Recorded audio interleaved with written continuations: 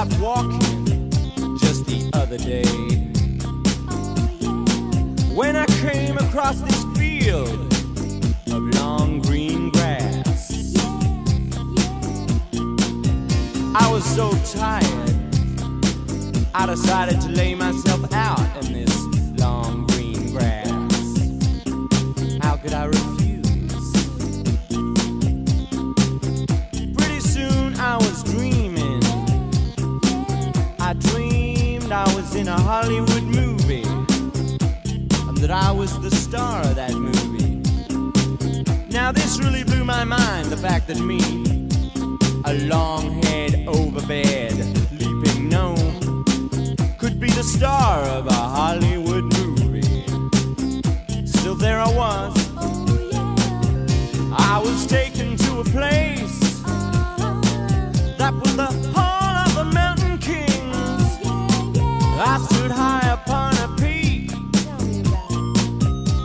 naked to the world, in front of every kind of girl.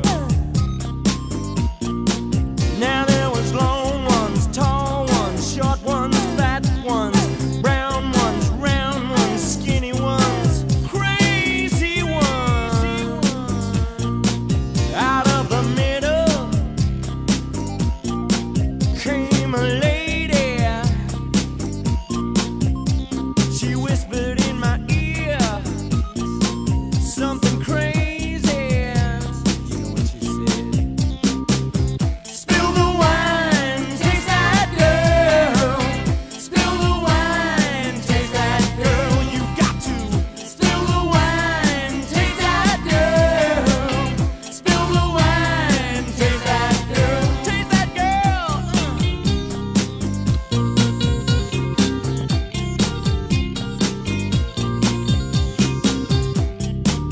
I could feel hot flames of fire licking my back.